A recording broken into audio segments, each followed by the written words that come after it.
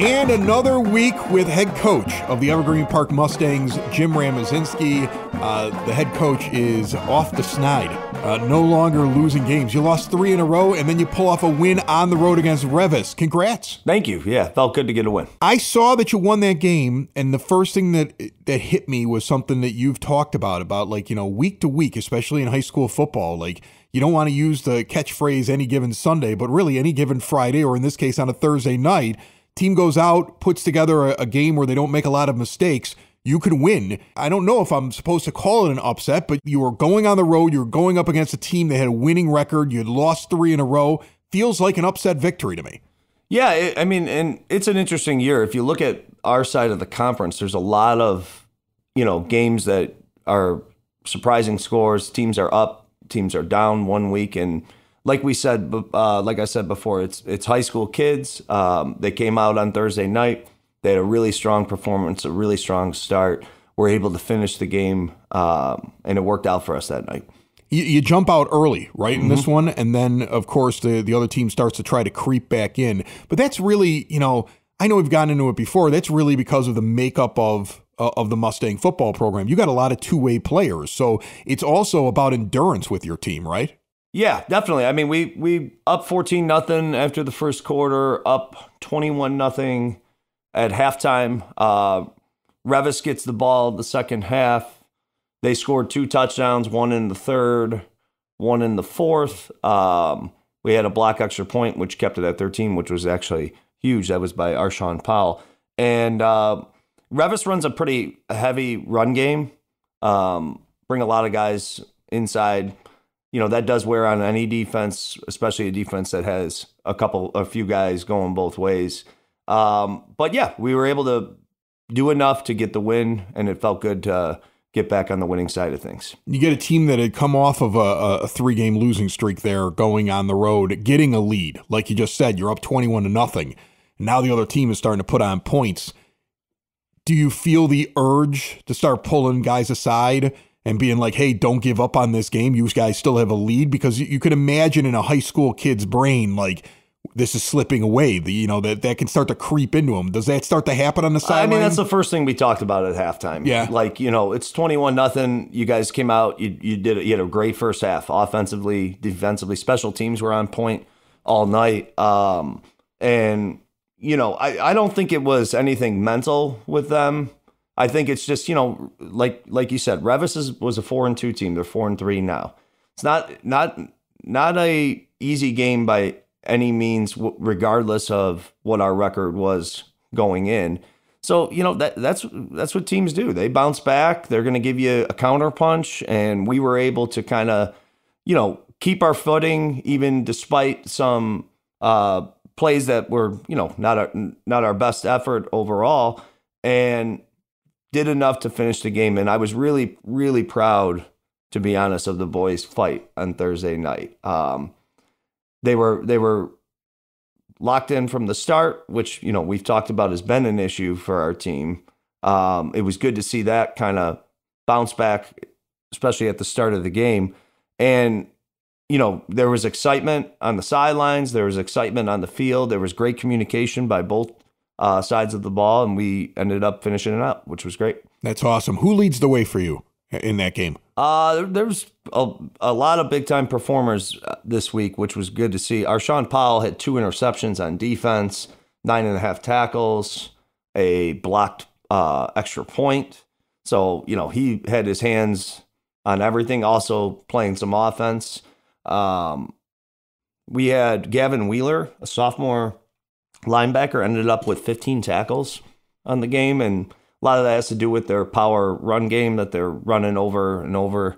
Yeah, but that says a lot, right? You got a young kid, and we've talked about this. You got a lot of young guys that are kind of like filling in this year. You have a sophomore who essentially, if he isn't making that play, they're moving the ball a lot. So they're basically running in his direction, and he's got to make those plays. He's making them. That's a big thing right there. Yeah, I was really impressed with him defensively. Caleb Kaiser came up big a couple times. He had over 10 tackles as well at free safety while scoring a touchdown on offense, a receiving touchdown.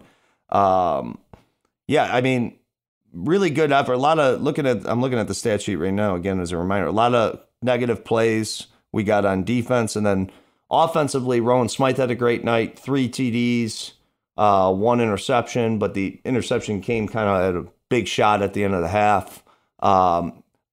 He threw a touchdown pass to Ellis Jackson for 38 yards. He hit Kaiser for about a 15-yarder touchdown catch, and then he hit Max Bilas, senior wide receiver's first varsity touchdown for about a 18-yard pass. Great job by them, and really the offensive line did a great job all night, keeping the ball moving. Our run game was just enough to get the first downs that we needed when we needed them. Protection was good all night up front, and yeah, come away with a victory when you have contributors on both sides of the ball at all levels of both sides. You know, it's a big thing, I think, for this to be the week that you guys go on the road and upset a team like Reavis, because it's a pretty good team, and you guys have been having some troubles. And it's probably the best thing to hear you talking about how there's excitement. They're ready to go. They played flawless coming out. Like, they were like, okay, we're ready to go right here at the start of the game, which that has been a concern. And it's perfect timing because you're going to need that this week. Yeah. I mean, you're going on the road against a Richards team that just beat Lamont.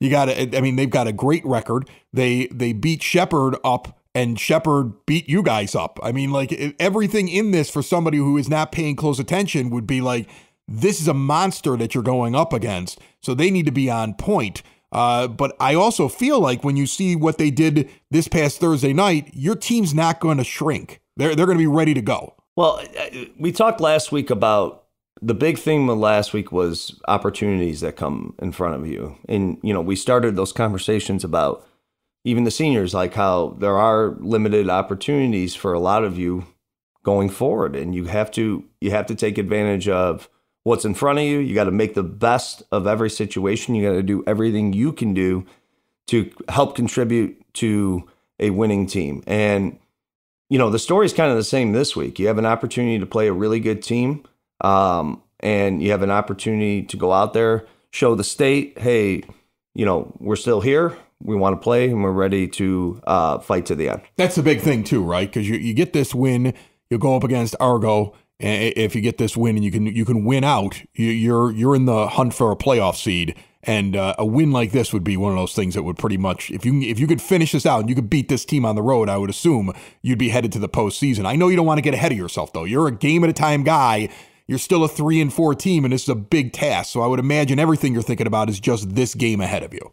Yeah, I mean, it's day to day like always. It's, you know, how can we prepare for this Friday to get the win? And, you know, Richards is well coached.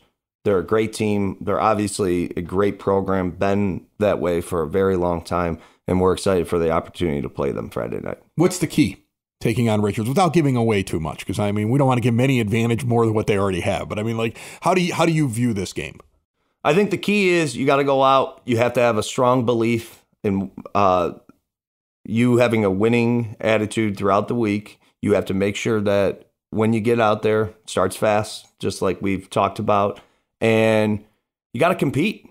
You have to want to compete against a really good team. So I'm excited for the opportunity. I know the boys are excited for the opportunity, and, you know, nothing beats Friday nights trying to work hard, competing with a really strong team, and we're looking forward to it. Are you the kind of coach that in a game where you're running into something that might be a greater test? Okay, I mean, this may be your biggest test of the year. Do you open the playbook? Do you have things that you save for those big moments? Like, you know, like do you start sketching things like while you're looking at tape? Like, I want to find that little extra advantage, or is it still basically the same base? Play your game and try to just win that way? Well, there's a ton of adjustments made week to week. So I wouldn't say it's much different than a normal week. But, you know, we've had injuries throughout the season. We've had to kind of adjust things as we went on. So we're going to continue to do that. You watch the film on Richards, you see what you think your strongest plays are going to be, your strongest fronts, everything like that. And you roll with that, and, you know, you have to obviously make some in-game adjustments. So yeah, we're gonna continue to adjust like we do week to week.